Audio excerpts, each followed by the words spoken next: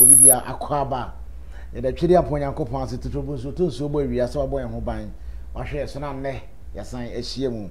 spiritual drive senie aha aye click TV jumadi a yato ne din spiritual drive na na matrase a yesan e de abrewo me pa cha oba so pe na wa share e de amayen because juma pa ye die ne se de esibu amanfo no se won kwa wo hwe a o ya ye selfish enti share na woni aso nye den enya bi no no so nhwe na wako YouTube nso e ho ye click TV subscribe to the page o subscribe bi afa adoma ne ka ho wo de ka ho a content bi e de beto no anasa de wantimi anhwe e wo Facebook no ye de to ho no ma e be kai ama wasan den wonya bi ahwe den tem so na e bia na click abusuako no wunya ma me ka ho enti everyday bia waka kire wadamfo bi say oh e ba frɛ me na wara ba da dey so ani phone be yire enti u ba page no so pe na wa like page no wo de notification na ka ho ye ba live a wo be hu say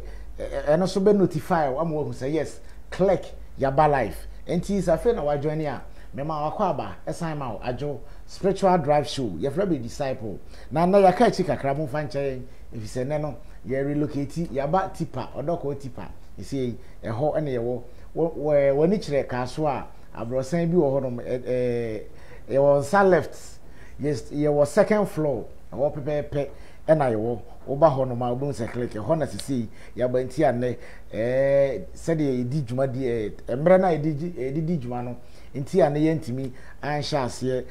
terms aro nti no mo fa nche yen yakoye ni pe de sabebe penalty ena adepo bi anso no ya na ho ne ma no edos nti sawa join a me ma wakwa ba bi esan ma ajo ene ma bebre ena wo ho a me de ebrew ene nsem no piko etise zoo nkwan no abo bi abi wom so te ase enam bi abi wom ene me na special person ye ma me ba ko pe ye mama Vic ena ne me na trase a ye de enema hodo hwe enema esisi a ye baba ba kirekire ni nyinem e de ama se de be ya ebe boa wa brabo na ebe boa men so ma brabo efise se de Bible ne kan ye no o se ye ni dua na ba no na haban no ye mfa nsa o man ne yade enti ye di dua na ba na wie na nso se de be ya ye be ye nyansa na ye de asa ye ho yare no e ho na question no enti Nyankopon ma bi mu nimde o ma bi mu nyansa se se fa kire o manfo enti se nyame ya dom na se nya nipa bi ti se ya na mo be kan nsa de ya na kire se babia awu wo ba so a me pa che share page na fama me na unu aso ye den enya bi nhwe efise niam Nyankopon bo e bia no emfa so wo so me ma me kasa wa no me ma me akwaba ma Vic me ma akwaba na ompom ti sei ye da Yesu ase o look nice papa abayo aso ye da Yesu ase ene ne papa ene ye wo niam bi a ye ba be discuss ahaba no kra bodi no kra na menti bi da ye odwan nkyene is it odwan nkyene na ye behwe bibia fa adwura so ho na fe ya ba P life bitters na P life cream so enti de wo he na ye mfa ne fe ye mfa odwan nkyene na se ye nhwe adwura no ye mfa odwan nkyene no ma me mfa adwura no okay ka ho asem dada okay na nipa bebre se omo adwura ne bi da oh okay enti na ma me de adwura no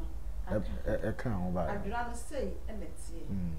wo form atatai form wo fichire bebre okay enti ba bia wo befa bia wo tietia so eso nim se ye no na wo tietia so okay enti adwura na ye kan adwura eni bush adwura wo fichire okay ye story ye tietia so na ye dogu so ye hapan ya somobo okay se dan me kan ho asem bebre enti obi frɛ me se wakwa kotobi no de egu nso na enema a odi dware ye no ohu ye no enya sem ketwa ye adwere na ento kyerɛ me de haba no eye na me ka kyerɛ se onko so no fa nware for 7 days na ewrade bɛyɛ na dom na apam because ahohommone nyina no wo bia wo na chiwade eti se wo de ade a won pene kana otwe ne ho firi wo eti adwura ya haban a esombo pa a eye dwuma kase so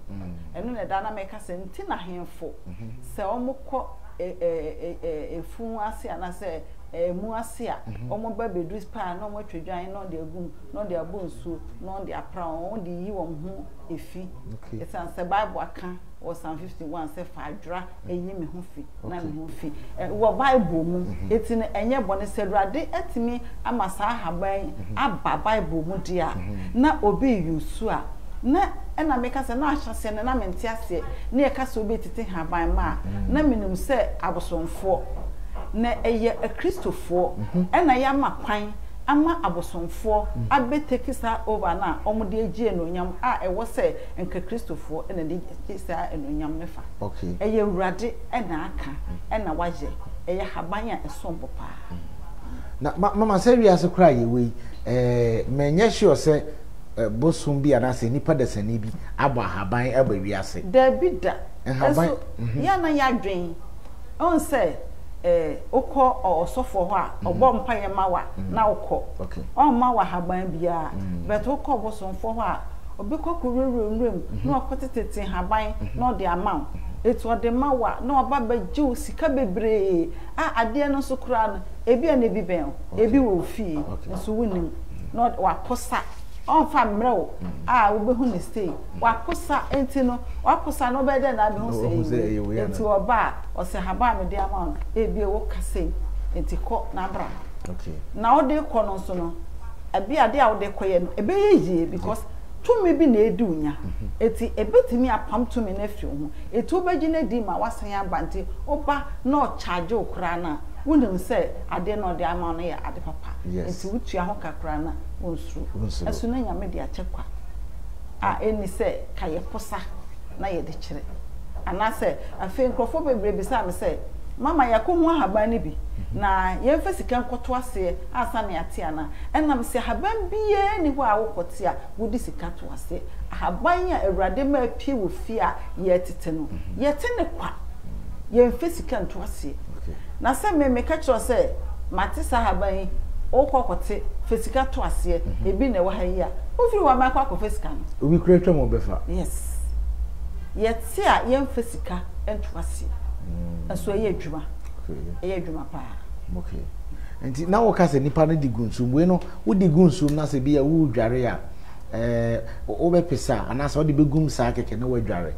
me kura de me de mpempi no ya na me pese ka okoto a na ko de gusuo no na eye troti se nkruma eti se wo di gum na wo de hohoro ho na so se nkruma wo obi ho na se o taache na eyeyi sa na spirit ne be taache wo na de ne air draw wo ho a ontumi nso mu okay eti no wo de ahohoro ho no ache wo ho na no eti oso mu a aye tuti se nkruma enu ti ontumi mfa wo sa nso mu eti no obi fi wo no enti nka obenya de anka ese wo poto ne mu we nu crown no mem odi oso di gunsuo no mu kwa e na obi dware a no de ahohoro ne ho na nansa no nema ohun woni ne so no say yes ya passe Awurade de na haban ye ono anokoto ewo edwem e no beye na Awurade nam so eyi enema sa kire no okay mpanfo sesan kofo ho ye nchiri nka we de nka ese ye di kan ye ansana wadi kan baba we no enam se wadi kan kire da na wo mu ni muti bebe so mo ni muti good na mama Vic wo ye den na enyuma bebrebe wo wiase wan koye boutique wan ye choba wan chirade wan ye ina nhaban ma enimde na Nyankopon de ma efiri fie ana ukosua na obi ho ana ha ye da isun mu wo de na e ba na sen e bia for the first time obi hwe oneni pa me ne kala bobo aye ja na wa bisa me mama ka chense me ye hairdresser oh okay na me ka chense hairdresser ye nye papa kura na me ka chense me manu mu wida menya correct me papa kura me bo run agentisia me kwese da bia me party nti me wura ho a me bo modern and chingon position me pa bo ase na ma wie sika na me de ko ye ko ye party na inshanka Awurade se Awurade ye no kwafo nipa ntimi amfre me because me nua no ka kire me se me nkwaso de a me ka kire me se eyekuo opa na adwen na da wo me so me pese me di wachi na ya kwasore no ma me fa me dress ya me pe na me fa kwasore na me hwe ma me nyina kwasore ma Jimmy nika ma Jimmy bear back ma kama no na me pabo egina so be say me konso a me mpachire me panim me ma mete ho na me de pabo ebre preaching ban me de nam ku na me de akotene ne no aka me na ayanso na nyame hwa mintim eni pentimi nsakra me etimi de mi erade ne sakra me esan se o ma minya accident na accident no e kokoma na de mi hu wo meni so no bra me ba life no ma me sahwe se ha de yinkanya me asem ana because me pray papa me tie na nwi agusu we ye stichi mu nyina ahia ye bo mi sakola e hospital na so inshanke brade say me doctor na ohweme no ohome no ebo bra me pray na me nya abeye 4 months ohome no o ka kire me say ma me sakola we me ne me nua no kwa se de na me tinwi no efu no rate ya na efu no na me di jerry fam because me am a hairdresser me no mo kwa na obisa se na ma me sakola owen ohume misimini wasi we de nyame na me hwe wo kwalebu wasi ma me sakola enyame na me hwe wo because me had don pay bui me na say ye kase de dade be hye me nsa ene me nam nanso no nshanka urade say bra me de makoma edo urade di urade achi na asori ana me pena asem ni Pentecost ene asori o ka kire me say me ko because asori ana me be pese me ko no o ka kire me say nyame kwan no etimi nko sa asafo na me muni bi no me nko ho me kwa asori kwasiada efiada na ye mpaebo ena me ko mpaebo mo bo no ntimi mo minim bo na me de masoko obi ho na meji ami na anadwo ye beda no ena me rua ka kire me say me nkoja na private na say wo wan fa me anko sori anfa me anko sori me nkoja me nko eto peja kane ne dundum kane say eto peja kane na fi dem ope na me nan na abu no eye se de wakọ hospital na de scissors eyi me danya ne ya on peja me no me peja me nsa na de bia se de nka me muni ye me no enye me sa biu eti afemi a metumi sore na me de me nan ye ni si ho na me peja ne enye na si ho me di si ho no a asi ho na me sore na me si Yesu asame yare yesi titimbire no no Ewrade ya nsenkyerene oye anwomodwuma na enen soso Ewrade oye na Pentecost yasafo na me mpe omasam kurankankan ne omkomhye na so inshanka Ewrade se ene Ewrade ma mehu se enyomo pe ena na omde ye de omoye na mu efuo no Ewrade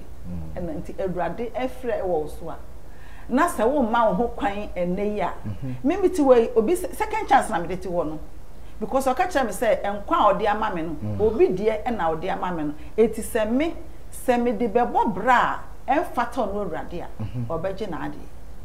eti ene me ye bibia me hwe ne ye pa se me nua bi beye made ana obi beye made na me ka se me de be hye me mu dabi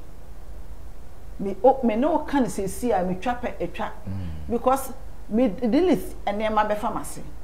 me try bi na ne me hu ye nti no ma mpese efri ne kro me no bia be ya kana me do bia ho enti odofo wo hwe me a me ti bia na me wo mu ansa na Ewrade ye me se de me ti wonu obi ya aka bra wo tie me program ya kona ne nkakasa na ade ba ko Ewrade mpe ene ayaka enu nti no se wonu afom wa fa che no mpanso ahoro aduasonson ontumi nkanti jai na wonu nua na bom na se wo de ade ato wa bisa ade ato Ewrade enu se wo pe bibie ewe fi Ewrade ho na na obi ya aka de a oboa esan se me bra me kwa asore na osame yare no na me bingusu stress oma mi hu no na mi hu ni na intase mo be yima amene se me payaka eti mi nya ya kan fi mi mu na me hye ne bo se fiti sa da no mi no obi anya aka biu ewe eyidiem kwasi ada ye kwa asore na se be revival na ye ba be ye no wa wo no obi ya aka bia kona ni mo na che sa to so mi no eti eyampa me ka kire Ewrade se me obi a me ne na ye aka bia me ne na bom na men sa machi da hwe Ewrade so nipa hwe o na third day na ye di wie revival no obi a mene ne ya ka o school time me ma me suma se me nkonko ya de o me store family me akọ akoyi na me pie na me hu se Ewraba na pie ni ne brother eba enti o mo ba pe na me sanko redem na me bu nkotodwe na me da Ewrade asese me da wase sese nipa we me ni hia be 30 years ni na so ene wo de na ma me Ewrade mema wo hu se ne maka no meye ti me be gina kwana no ondu manim no se ka wo na so onchia me me frɛ ne nua be ma ne chia no na me frɛ no so chia no wanyi so na ne brother ne twa nani no ye ne sister chia no se manti no obi chia odin dey say wanti no se oh manti sister fa che me na me baby amadwe ne nam kura no eti efi honom no sister no so kura ekoka kire obi ono so na obi ya akase ade a me ma ye nti no ono odebeye na me de abisade ato Ewrade ni mbra ye revival me wo honom na me sister pani eka chem se ni konko adwuma no wato na me mo won amane o wato bibi se ye femre me na me fanye me dwuma no nu se me ne ma me de efi Nigeria ba ne nyina asai na Ewrade adom ne nyina mu no na me do Ewrade sa odofo wa ha na se Ewrade frɛ wo so a ana enye obi a obekosoro hu asore no okọ a bo modern se wo be ye safunu mu adwuma me sori anadwo 2 o'clock ana ne ko sisi asonde bra me ho to me eti ebebo be fa on beba no na me mawie bibia okay na enum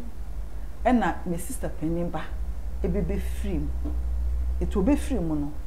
na ye bo modern na yesu ne yesu bi papa because ye chimi sister say ono no we poison the banama wewu obi o feeling the na about 3 days no obewu na yesu no mu na no say mu ye nya esu na yakwa 5 years ye ntini anya hwe eti ekona ye beko no ono eba beko se ekona mai eti odi adom aburu adom so na ebebro ne nipa bebisa ne say mo adom no enye bibi na mode ye adwuma na enye okot bi ana enye bibi na wode ahyase ana osiso bisa mo sa mon kan kire on say meni ne amene na efiri ho no ade a papa ne ewura ewo ye fie ye de ye adwuma nyina enye ne eduae ne nyina ye ono ankasa na oduae ena ha ba ya me be ka ho asem sei ono ankasa na obae na obekire yen o kire yen physical and spiritual nyina de ebeye eti Ewrade de oye no kwafo o pade fie Ewrade nkyenya na se wakoma nye aya kashe mu ma na emechiro ne se wakoma na da mu enye wodia ka kire Ewrade se fansa to so na mfiri me mu na ma me wodie na emodwo no na metimi adɔ na madoyi eno no unama na Ewrade o kasa e kire se oni nipa e kasa okay eti se Ewrade ba wabra bomu ana owura Yesu bedi hin wabra bomu o mo nsro hwe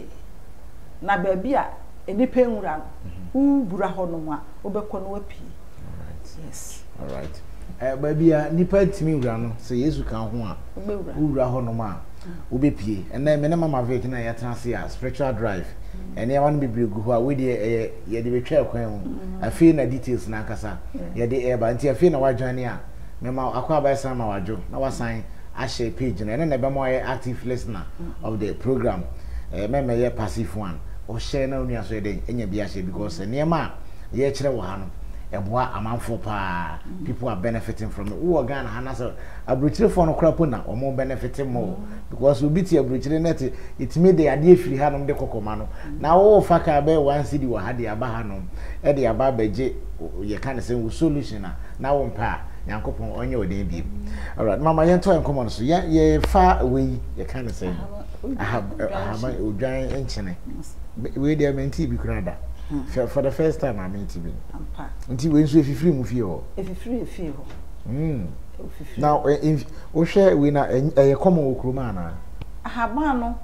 we wo ho okay the same thing e wo ho a cent wo we mu okay ba ko ho cent ni ni cent enimu no enye dwuma se ni cent wo mu oh okay it is a adwemi no nyina we ebi wo okay na adwuma sa ahaba we eye e wo hu ehwan na ewo mu no chese wo hwan a wo kra wo de tu nsuo mu na wo de dware a na da ne te se asa wo de penicillin ato ebi nsuo mu na agye hwia no ana se kyese obi ebi so na de na ebon ha se se de bibi bon a wo mpe no tumi bi susu wo ho a otisa ehwe we ya otisa haba we de so obi ye wade kura na wo de dware a adekode na oyeye no etimi sanko ni akọ enti ebi no friend back to sender haba we eya horo mi no ba ko hwa wo ba ko hwa wo enti wo beti a ansa na wo be hu no wo ti a posa kakra na hwa wo nsa no de hwa ni mu no enye wo se bibia fake wo enti se wan hwe ya wo be kwa kote no aka se eye no ho asem na na ye kan dabi eye de sent wo mu no eno ho asem na ye kan eno na ye frɛ no Odwan Nkyene no eno mfikyire a gata ne ade ba bi edware wo se piepie wo ho bebre gata no epiepie bebre a se akola a asram aye no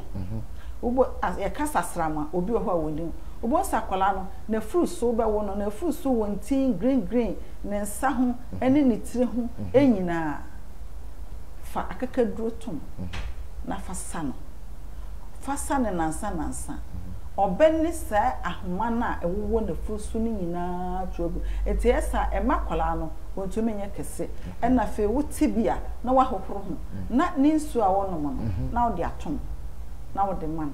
open so a wote na watoto na waposa nsuo no na wo de agu atre so na wo de man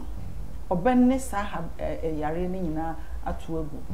ena wo panimu no so opa wotumi fa na wo nso di good som ana wapoto ne nyina ye haban a protect a so wo dware ana se wo so yam di gu nkum na wo de sra wona ma obi mail because ma ehwan na wo hu ntino obi ho no wo hia no wani bone na sa de no sent ni bowura na otumi na okonto kwakwa wo bre kwa wonye ne hwe okay nti sa haban wo no nyina ye haban a ne nyina wo fie eni ewuram no aka se me ko ewuram no akwakope na ade ba kwa ehu ye nwanwa se haba ne bi kura na aba ye fie ho no ma anka kokọ ba bi a otade wa na obehuhu se haba nanso ankran akwawe esu fie wadudua sa ewura ne nyina aseke monkeka sa we no nyina mbom na nipa no fe enfra garlic na ofe nyare na se wo ho mu na wo den yo haba na ewo wo hu no ebia wo na dwuma wo ye ontumi ma wo nchen me no na bi na onu ankasa na esan se okwa osamba behwe se ade na afi ho a wasan beta konti ye de ni nyina so akeka bom ene ye de aye sa enkun ya chi ne de afra enkuto okay enua ne nku a ye de stra obi ho no mo asocial na sesa enku to enku wo ho na se haba no wo ho na otumi no konto kwakwa onye ne hwe se wasra bi na obi konto kwa na mu se o asem a make nka menye ne hwe ena ne biofo jana manenko na wonye ne hwe ye niema na ewo enku no ena konto kwa ene me nkasa bebre esan se emre tia ye ena fe P life enso so eye edro yi a obutantin ba kuma say ye asthma say ye hypertension say ye diabetes eche say stomach ulcer ye adwuma ya na ye mpese be kan asem na wankasa wonom na hu a P life na de kra me wo ho asem ka because sa P life we no se nipa bi ti ha na o se ono wontime nna ya na wiase ade ya pa se ebebo 80 wabra kwa koduru fie na wontime nna na dru we die we de agi achinye we de obi ne yentonchia na on click hanom we ye wo tipa junction sa high tipa odoko tipa usipe we say abrosan bi wo ko odoko wo ko kaso a e wo left ye ase no ye tonton disposable products e wa ase ye wo second floor hono wo de bra na beje ba ko pe beje ba ko pe na ko try wona wo se wona that day what of one will be anya eno nko ade we dey nko ade me di hu adanse we nko ade p life nko ade because na no mo hwa mantimi anye program kila bobo de be program because adro we dey in fact haban amode dey amode ye e adro papa ni na haban na wo fi ho no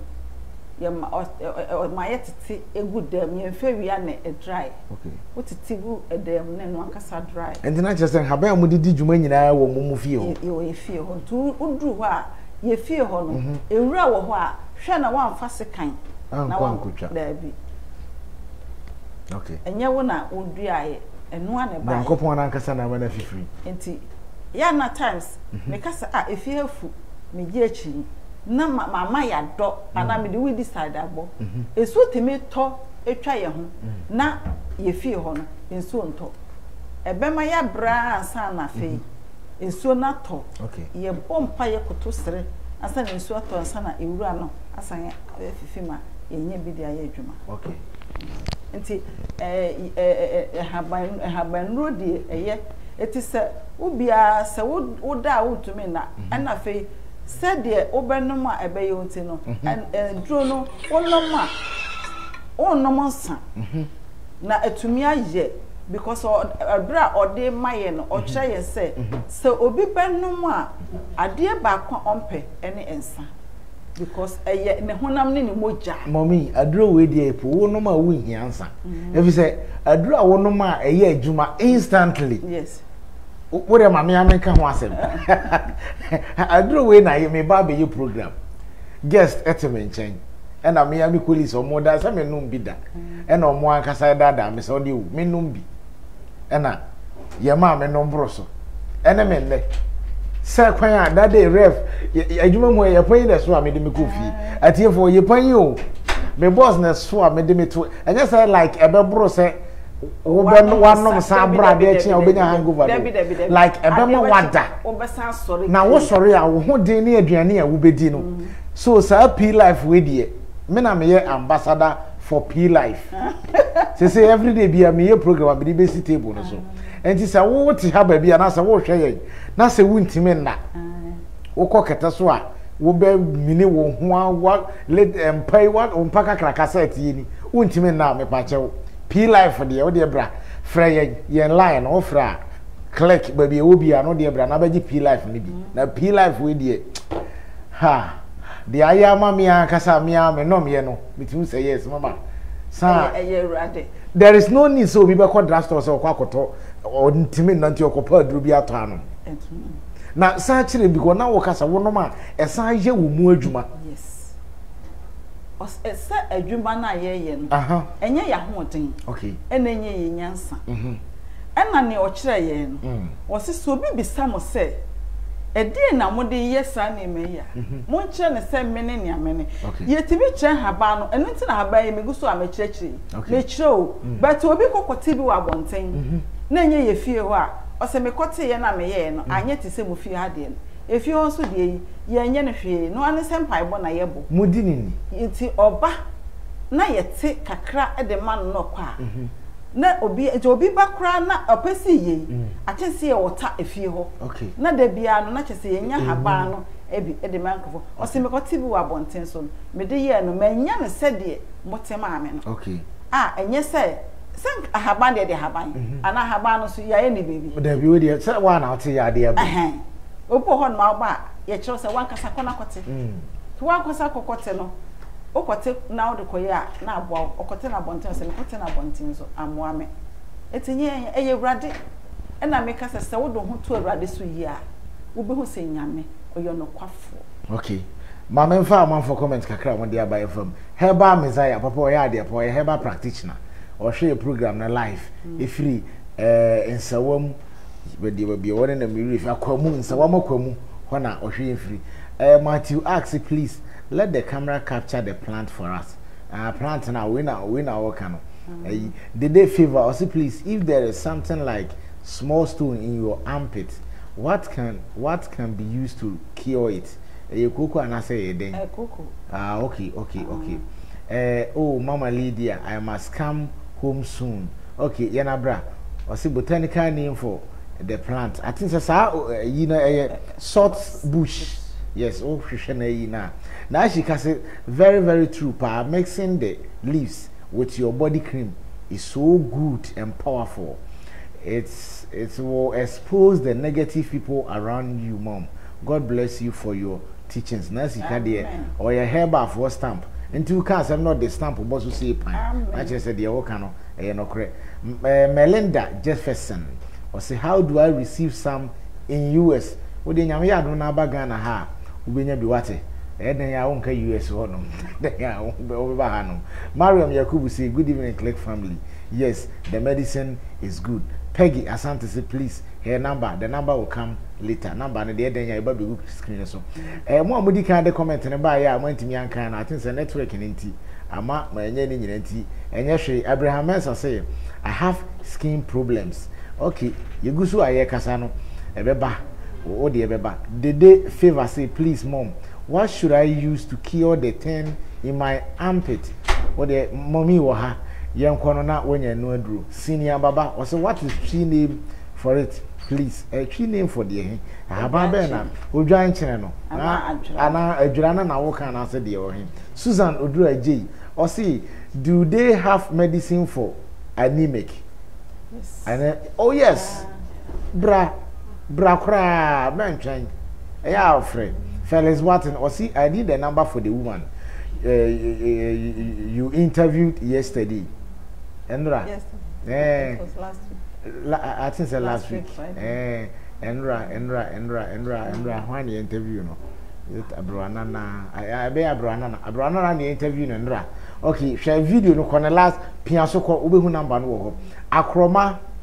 Nimrod. Was a good evening click family. Enti you comment no ba na eba comfort Chisa or say please does she have something for weight loss? Obisa say on the ohwa ni mu ayi dododo ntin ko pese ne sote. Okay, mate mama say obi ma dodo na mama ya ne odi nkomo ubehu ne ba ubehu ne ba na hu ono a ya ga chiro say ne ba you will never believe it. Always young. Ellen White or say any medicine for sleeping asema na wokan o ntime na hwe na P life na America no ka say agro na media na P life na America no ka me ade a me use ya na nya ade a metra say me jinwo achinje because me wana fofo mo hwe say program we me try and try they will expose me enti P life na America no sa wo de ewo problem won na bra beje to aba akopɛ na cap na ye de ama say for susu no wo de opa no mboro so na woto ho na so betimi arompa boa ansa na wada de to me na ebia na beto Felix Martin o say yes enti ma comment ne mra wo de ba no so na wo hye se de be ya ene ma pa ye kire wo ha no mo so benya bi na obi so benya bi ahwe Peggy Asante say please I'm a diabetic and high pressure. Please high blood pressure please ohia duru na say na wodi woni ha wo p ayi ne si hei p life ne si hei o problem ne say aduru a wono mebe mo wada na wasan didi kama na esan ahoro mojem esan honhum mu kra yare na ompe we opede nti woni problem kra click number na say number na de betu dwa no eya na working kind Felix Watson say how can I get the medicine because I struggle to Fellas, only problem. But be will be a cramia mess my dear bro. Because I do not make no me na meeting one dance you. Sanano mu sekela bobo ye program on your mama. Me na come ba be hosti. E na mo dada me. E na me nom ha. Ba me fa kire camera no. Yes so me do come na de me ko fie. Enti Felix, only problem ba kokra.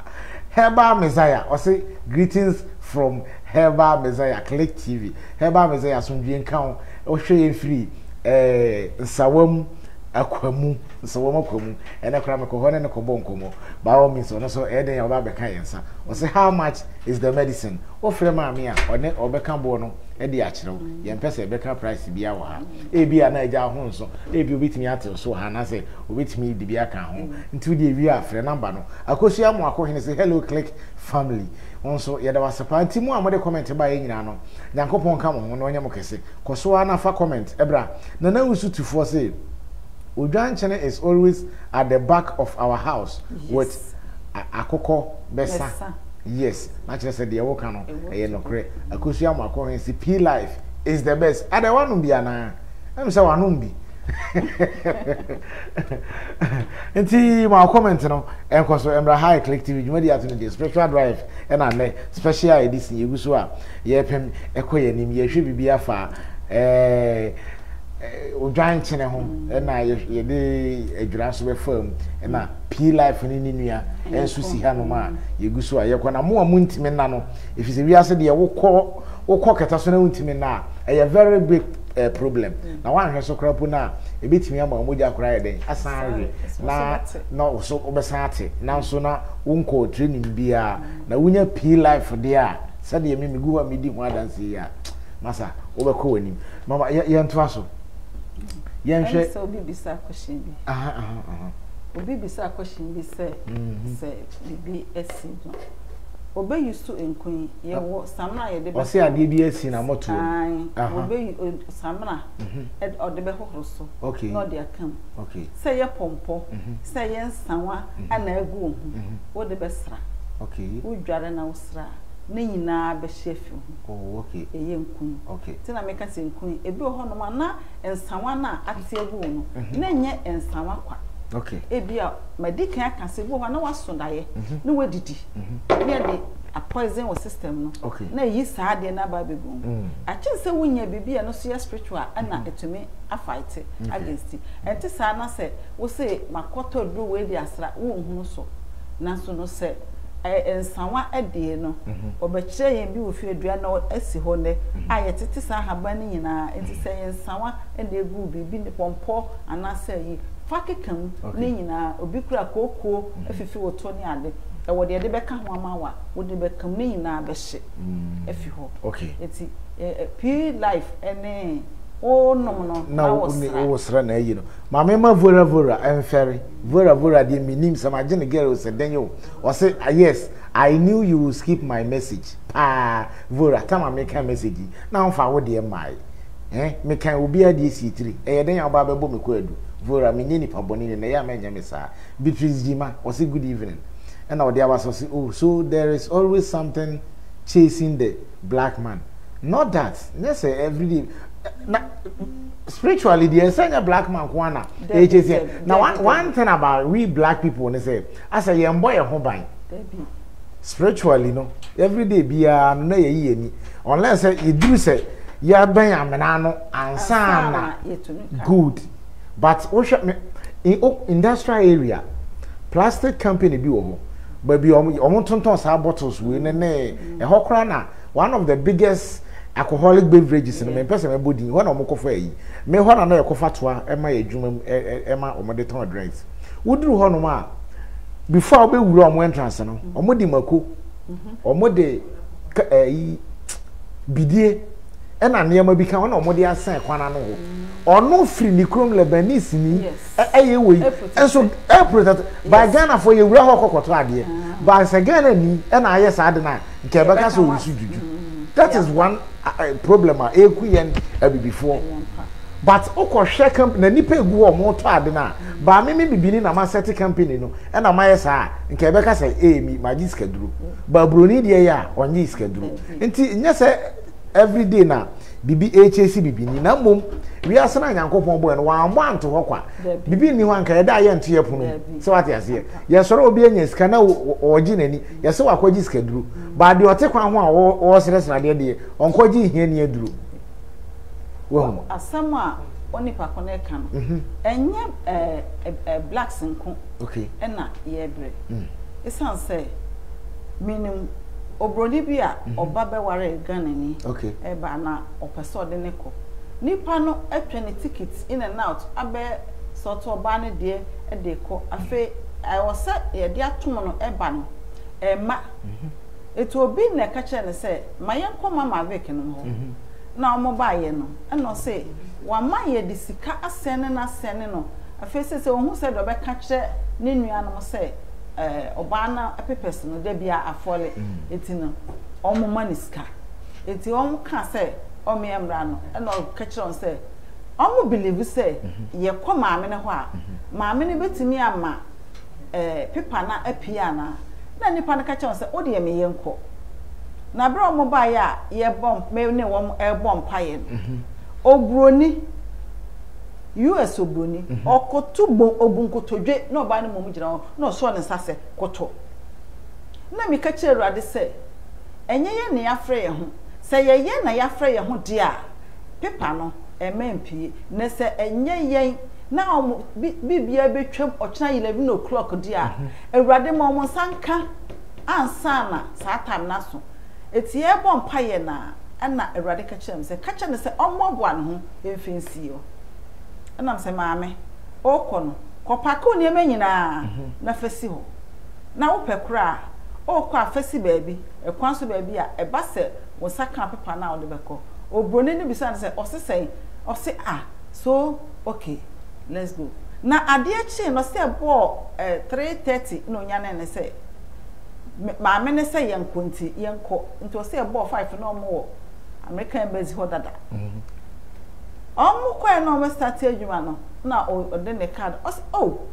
say wo die abade de da na wo sen consider bi kohwe ya ye dia akoto obi email mu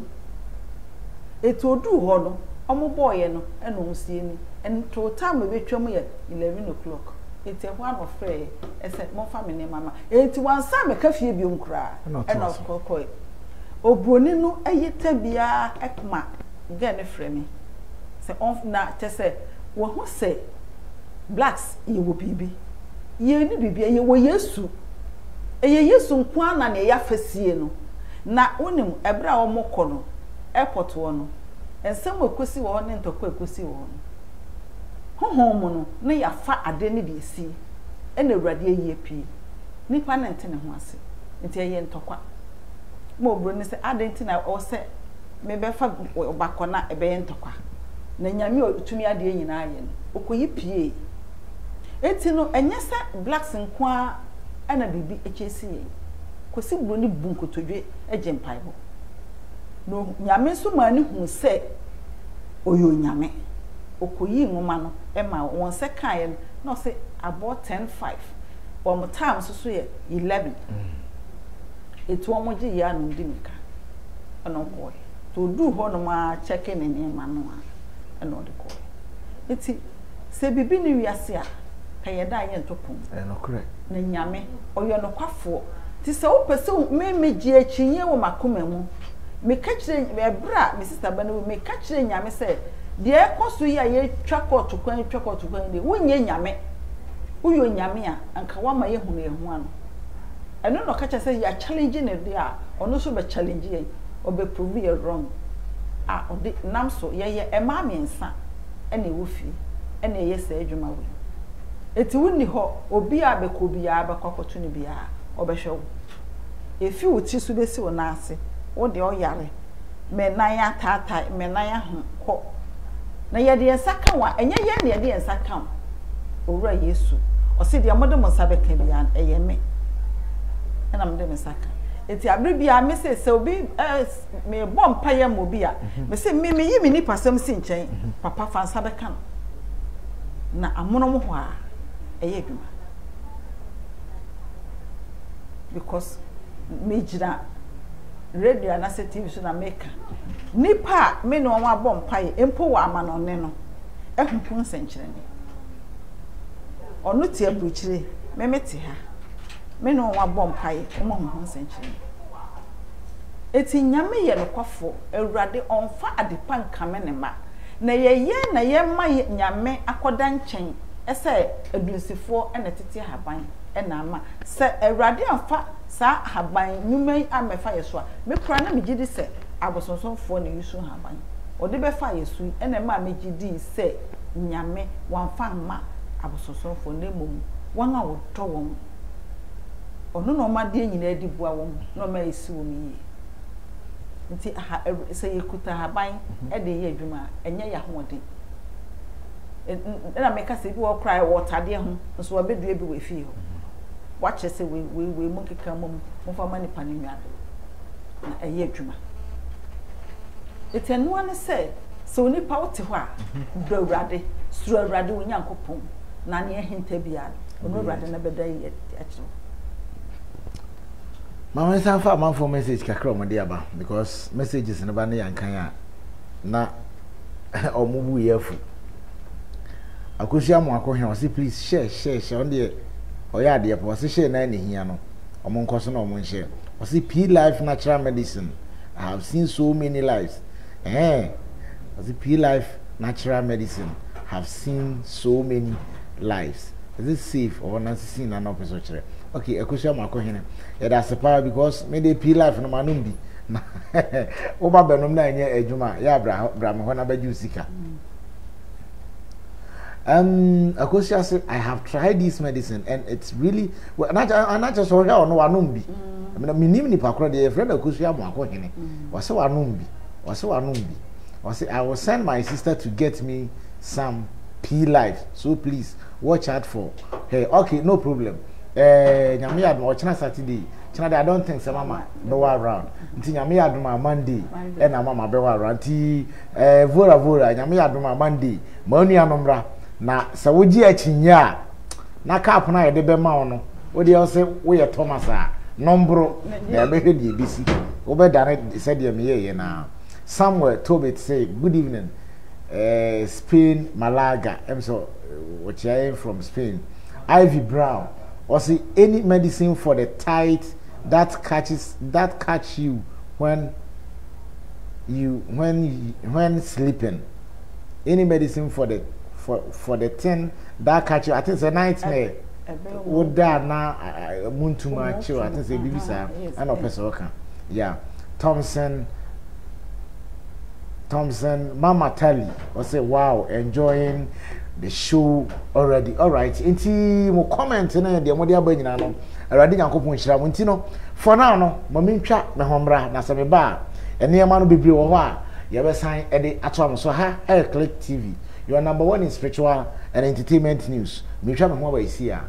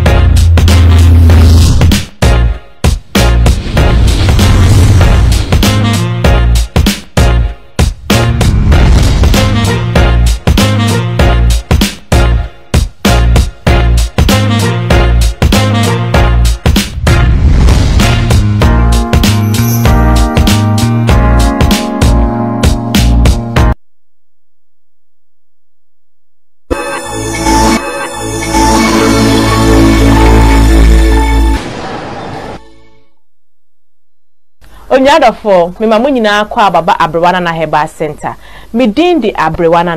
na onim se eba haban mamudia otwede ampo Nyankopon e di adom me na me patcho se wo hwehwe akiri kwan so aye okuma ase santase new site se oba abrewana na heba center ye nyama bebre wo honum sunsumani yare honamani yare se o hwe me o hepatitis enye se yeyi amabia ka yeyi yare ni nyina fi system diabetes asthma opawo yare bia etete ono tutumika ne bra abrewana na heba center afen so no sunsumu ade bia e ha ono wa odwuma sem aye basa sunsumu de obeye bia enyeye tutumika bra abrewana na heba center na oba otwedi ampo Nyankopon ena me so ne haban no so be ma ho ato empo se wo de yare ne ba ana wo de ade ne ba na se menni hu ande bia ya mema wo anyema kwa akoyusu na maka se sign bra na on sign bra no na otwedi ampo nyankopon aba be yi bibia a che me da esumu na me de haban be kan na obehu se ampa eduro e wo honom afenso ebia wo hwe me echichi we echiri untimi mba ya sre ya ye wo oils ya ye bebre wo de stra de for favor awaresem wa odwuma sem enkoyie nyema nkoyie ye wo oil ene ne samna e wo hanom abetimi ayusu enyema bebre wa abwana na heba center wa opa awo oba na se sunsun bi na ye wa ye ma wo sem na ne oil wo de kostra bibia be ye kama se wo pe echi akwan a ye wo kuma asistantasi new site wo de ye chi akwan nya kra enye we kra faka na bra santase udu atwuma kwa ngoma bank hono ma ka se oba abrewana na heba obia do beba abrewana na ye telephone numbers ni se wo hia ya betimi afresi number we so 0249985916 and I say 0243365662 baby bia owo bia no freye ni ebeje oso abrewana na we say wellness through nature mosomfo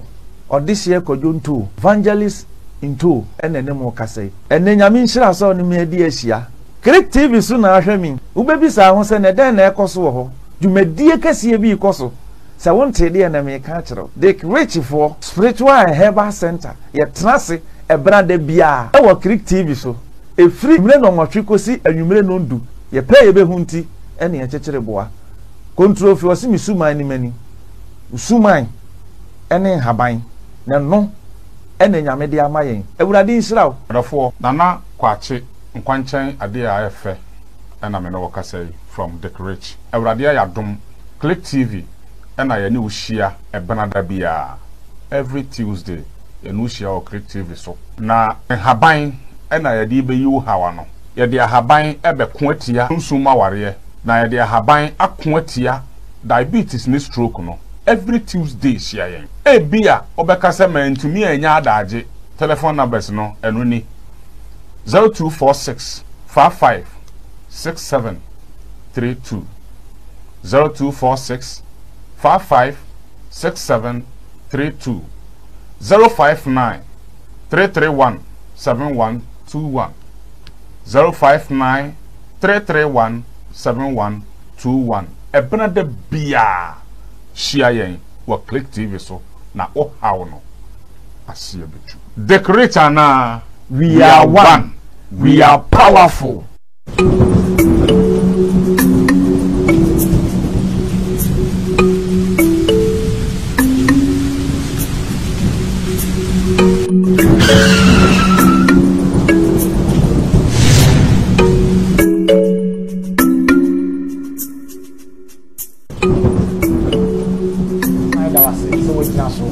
amaye na yako break na yasan aba mesama wajubiem aha aye Click TV spiritual drive your number one in spiritual and entertainment news sa program your programmer ye yesi ho se eniema pa nyankopon ede ama Africa en haba ma wabo na ode ama yen ena ye project said ye can say chenu achieve kan asem no also until the lions have their own historian the glory of the hunt will always glorify the hunter. Say near my pana ye wono. Say young project and I say ye young fine chra manfua. Every day be a blue ni be research no far about we no de co no better my oba ye no de co no better my na ye nedru na wakoto. Meanwhile so ye wo ni nyina bi wo hanoma wo yusu a we am fashion kind. Uyusu awede ho beto sa honamani no na san sawo honhomu enso ejuma enti nyankopon wo hwe nipa na obo no wambo nyina pe obo memesa memeye presenter na obo me ma me so say o man ni ndie se haban we sa odi fa odi we ka we hu a wo betim di aboa me ma mabo mo so ati ase ti sa na nyame ye ne pepe enti anwumre yi wa join ya me ma wakọ abasan ma ajo yeguso a ye hwe ahaban ya ye frɛ ne Odwan Nkyene ye frɛ ne bush short and as a short bush ɛna ne yeguso a ye twetwe nkomo ɛna P life nso ha ɛne ni kim so ha ye na we no sa ye di ne ye de ye tese ne ma bebre nti afie na mama yakɔ break abe de afie na mama e ba ba chiri mo amu bisa na number ne wi a number no ye de betu dwa mo amu ntime nane ade no from Monday going mo mesa lie na mo magi mo P life na sadro we de se me num bi a nka me nka ho asem if se me program na me ye na a new show your friend me disciple ade a me test ye no me talk about it me nka ho asem na mpanyefo bu bebi se de ehunu bi da no wo se ye chiri de ohunu bi da no wo se ye kopa ahwe me de ye mahunu bi da enti nso bra na behwe mama ye nto awe no so ahaban me se abofra ana se bi opani wo ne se wo yam ye wo ya utume to ade kekenja na waposa na wa emunsuo no na wano atreba oh na je se utume nom ne saa utume nom ne saa oh okay abofra ketwa wuchim emane nom pensa abofra asram aye no wuchim na ade mane nom emma okotefi ase green ni kusua wo eyi ni nyina wodi akakaduro tom na wodi asa openimu obetumi di asa okay yes empo me di atam se me ye te se salad a me she that tibi na ma hohoro e de nchen ahohoro no asa de ensu ahohoro ti ye wi a na fe watwitwa e de afra wo je ne o dandelion ne ma no now the animal na ma look young no ene rade say habane de me kura no ene timiti we se me ko ba bia abontie didie onyame me ko fiti anopa na me ne di wo fi a me ne di biu sanse aduane aye no na bontie no enye ni nyina magi ni doso eno susu na ekuni me magi me fa nya aduane me di ma aye no me di wisa ene kakaduro hwentia wedi aba pepre no na yayam the spices no wan kasa first time onam anafa yon kwan na hwade modin pa ede be mam omo osa no dan say wo be kwakofa me wo de eyi abaya na mafo spices om de ye aduane na ye soko na asa tweyare na sade ama de bi haban no habana ho de ekuta no ene yankasa ye spices kakaduro ni wisa ne ma no wanyam ne awo no na wo de ye ahode de be ma no enye no bi ni adwrai wo de nchen hohoro ho na wasa hohoro ho wo fa na wawe ne nyina protect wo ma hoho mo didi e wadidi no ne nyina etro ano esa se wadidi e wo yadaye mu a eye yare ene de ama yare ne de ama enti no se wo oso nom owe saa de we no na ekose saa yare na yede ma wo no se ye pane ne awo obo o se me so daye ne awo me pane eye yare eye nema bebre enti se wo ho na wa hohuru bi ho de nchen esa se wo fom na sunsun ne ti wo kro ho na wa saa de su ahohoro na wa we okay na wa me ni nyina abo na esa hu yare na esa hu yare esa abo okay ti nema bebre wo ho no mu a wan kasa se wo yusu se haban no a eboa chen se wo de bekwa konom hospital men kase abofuduro no ebi okra na wo befa no na esa de nsusuanso bone ne de abre wo system eti se ya na abribi ho no mu a wo mo kasa etia abibiduro na enye P life nyi ndipa ensa ene enye edwanum ene ye edwanum se wenya menstrual pains mama wan oh onom obenya period kro bi ante se wenya ebo ho abede benya na ho se wafo ete okete period aba obenna ne manyina ama eti no ye se ye haban se ye di akira enka be boa ye nchen se abrofo de na da bia no na ye toma wo enka be boa ye ene enipa obu ho no se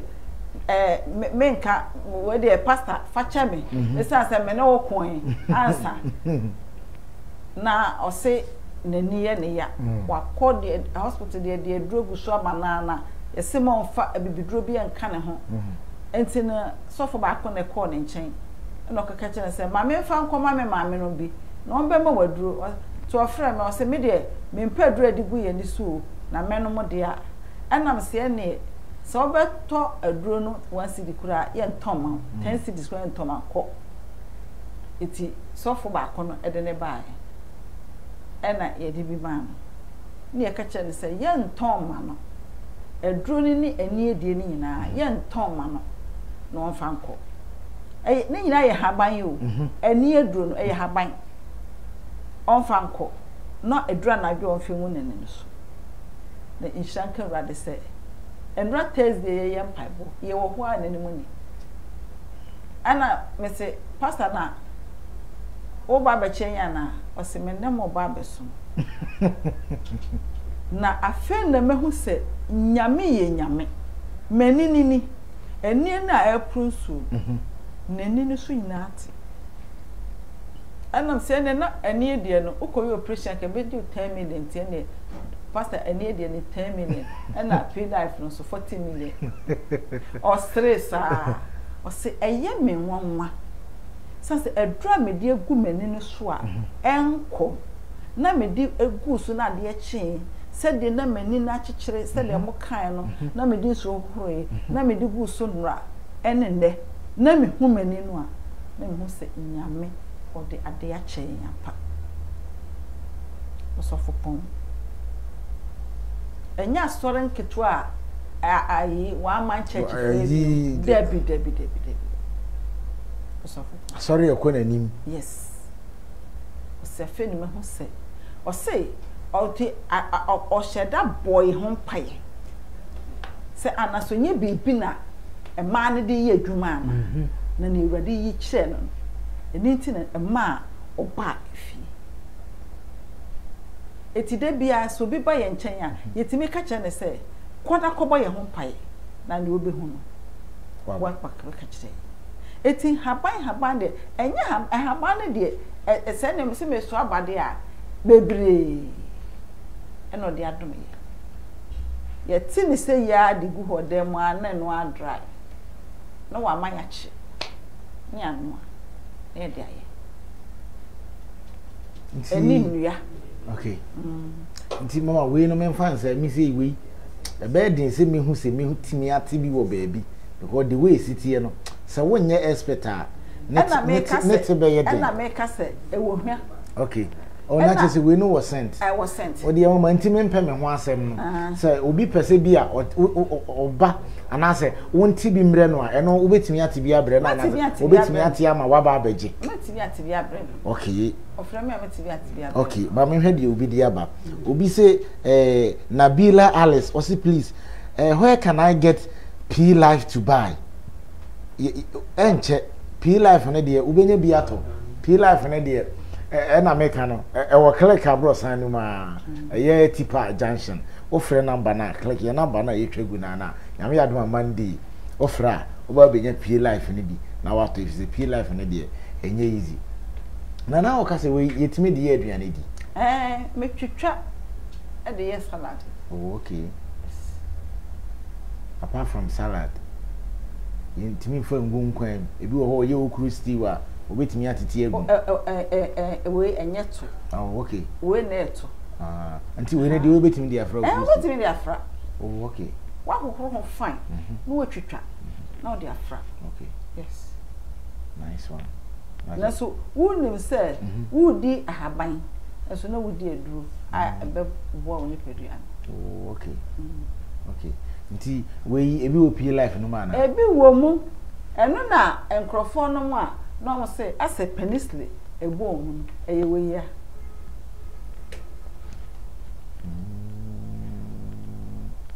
eye branch no very wonderful Melinda Jefferson say please for the eyes the people that from abroad how do we get na obi oti abruchiri de ehi bi na wo pe P Life ana say de ehi bi Jefferson ma ye hu Se P life de any oba Ghana na wabagibi. Ana P life wetim de akoma ne wo. Enso de no the posting no or the onfre. Oh, okay. Later no onfre line. Okay. Vida Boabense mama. God bless you pa. God bless you. Now they click radio so e de aka ho. O se yenso Nyankopon nhiraye. Nti na cream de na ade ye. Ahaban a ewo P life mo. Emu dodo a wo nkunu so. Okay. Yes. Nti na chese wadware wie no. Wadware wie a wokoda no. Na wo de asra. Na etimi twa wankasa. Mfoni chewe eda hintasem a obo ho no mo se medaye no me sondaye no na me sibola kam na ye de me kwa ne akotipu bola no ne asande me aba ne asande foforo gu me so entienu mu gwase no ye se o ti bola kam a papa a ye de bola gu so ne tipo e papa bibi bie ni ho a wo sabe kan be yi obe review secret ni yanti se woguso o sra o dware o sra obe hu safe ebedu brebe no ebe ma wa ye strong in spiritual se obi ba wo so a wo teme bu no pa yes I can ye kura o ku ye kutami ya enkun ye wo ye papa no Nigeria fo bi on say mami mo enkun na mo ton mo ni mo ni eye eti obi hod mo ba o se mami 6 mami 4 mami 10 Nigeria for no Nigeria for any P life nkrofo ye ni eden yes it's as a Ghana for you believe in with that this thing na wo mo de obaako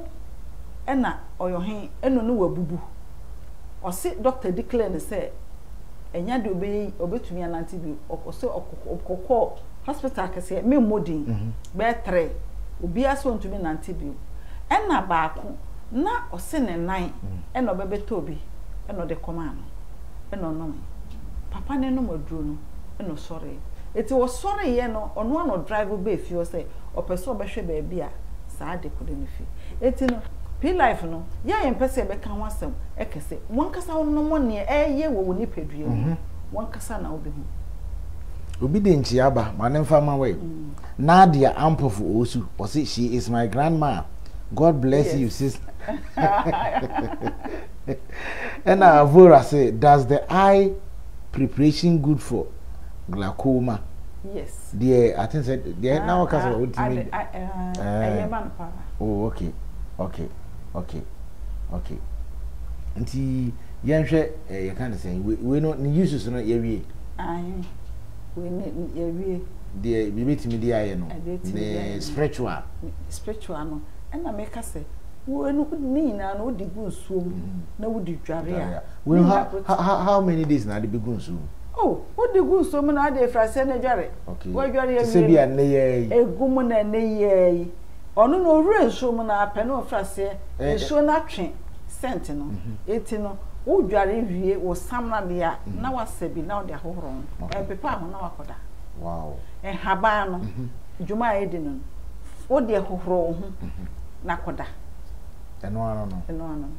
nti obi se oye bi a wo dware ye no de bi oba so da ye no obi ne ne da afi ono kwa no da ne dem so ti ne na ya titi tissue ewo ne mpani a wa no ane to ne pom wo ni su tissue ni ya titi tissue egu ne mpani ana mkacha nse eye nyame so wontumi afa ne ho anka yes eti ewurade emma ne da bibie di ma hu se bibia koso o se so medaye no medaye pa nti we no di gunso na odware amefa se eye once ana abehye nsuo ne dodo o behye nsuo ne de so o pa dware ne 7 days oh okay yes okay timi fa se si wudan mu dware wi a ana wo kwa dware abetimi di akọ yes na we no wan hwa na bia na unu nua bi nete wo dware yi uni ho na ono so akọ wi bi adware ase ya na ensei esi fie na se abusuafo no obi e wo problem na waje aya na abata nkra me kacho se monye na de kesem obi adware na wasabi na de ahohoro ne esanse eboa pa enu nti na sese achinyije nti na me nipa bebre ebre obu ho no se me ye adwuma me sika me huna no udia na wonu obi atu susu wonu obi atu susu na oye yi o twu sika egu bola so bank na se obomodin adidware a ontumi mpoma me so sika nti mi fancy obi intimi nya yi obi intimi nya de wo kan na bi agya waba ona ase awurade adon na de yabaka akwan ho de aha de ne ba nye den odoko otipa de ne ba nye den na wafaka ba bia afiri a wo ba bia wo se wo ba odoko otipa wo free cycle da wo ba wo de wo fa ka na ayekọ kaso na kasa wo besi odoko otipa wo si odoko otipa wo frɛ ye number si ya obeba na wabasa mama mpese wo hye ade bi mame na me de kodware a eno obetimi aye sa adwuma obetimi aye ama me de haba na be ma na ma kire se de koye no oh okay nti ene summarize niema e wo ha nyina abo ne tofa na fi niema ne de eye bebre ne wo ho ne mom se wo ba ya so ya na wo de wo yare ne ba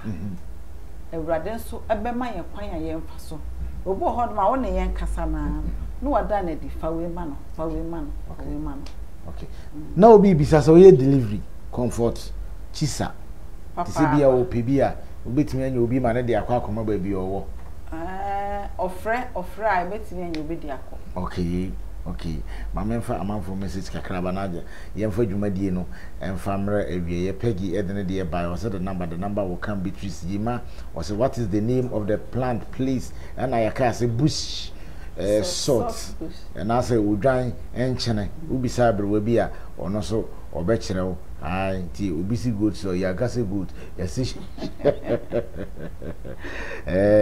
bush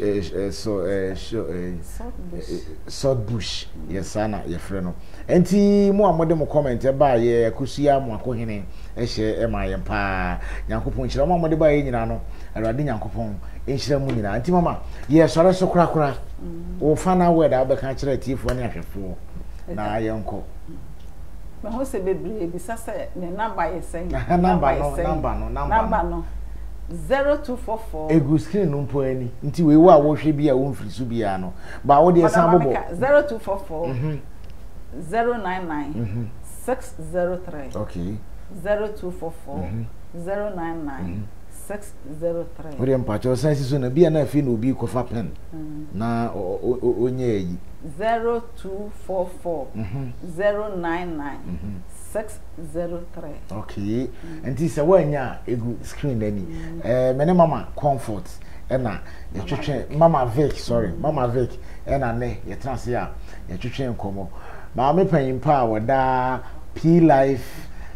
bites ano na ne na me boy P life ano na ne ye twetwe nkomo hwe an in fact wa my education wa kire ye niema bebre wo hwe niema ode ba ye na mo me de ma so ahwe na ma di ho adanse na ye pon a we di ahwe a me di be kofi eye P life no se P life na die se utobi na anya adwuma mi ametuaka wa beto anya adwuma bia no mi ametuaka enti abusuafo 7.4 kan ye no anoma cha dua so agebo ensuo chato mu a eyihwa anamo tintin bia so eba bewie abobo ano ye kase ye di adwene da chi a asuo from ye behwe aha na ye di dwumadi ni nyina besie aseda soronko enkoma production team ena de ye aye pan ref ono ankasa producer bi Nyankopɔn nhyira no pa wo a won so do message bae won so Nyankopɔn nhyira omo ho ban se de obo Israel for ho ban esre no so emfie aduanan na oto aduane ma omudi ye odi jafadum e de bo mo ho ban awia ene anajo no saa so na wo kwakoda yi onye na se nyame ya dom na de pache a ye be san hia da foforo another episode of Spiritual Drive ye from disciple nyame ya dom a ye be san hia da foforo nyame kan ho